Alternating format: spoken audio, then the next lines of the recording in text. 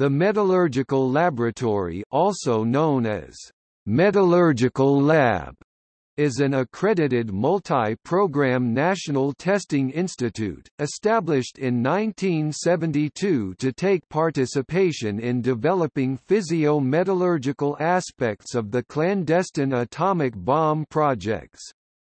It is located in the vicinity of WA Military District and jointly runs its research program in conjunction with Pakistan Ordnance Factory (POF) and the University of Punjab. The Metallurgical Lab was established by its chief physical chemist Dr.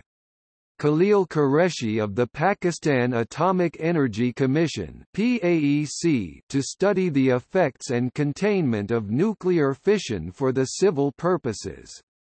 Throughout the 1970s, the academic programs at Metallurgical Lab was purely directed by the Armed Forces engineers and scientists dispatched at the Pakistan Ordnance Factory for defense and security purposes.